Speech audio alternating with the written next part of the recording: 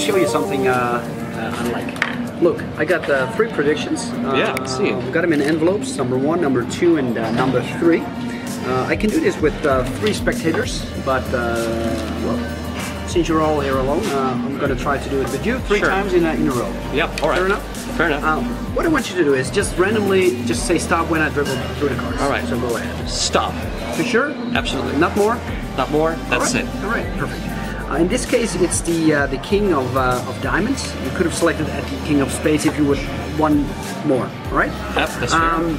I told you, spectators 2 and 3. I'm going to do it together, but just I'm going to start with 2.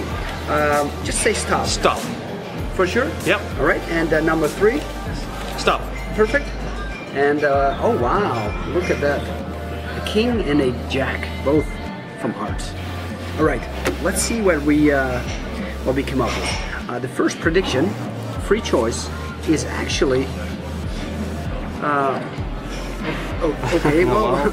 Not even close. No, I mean maybe 2 out of 3. Still a good call, I guess. Sure. We got a queen here.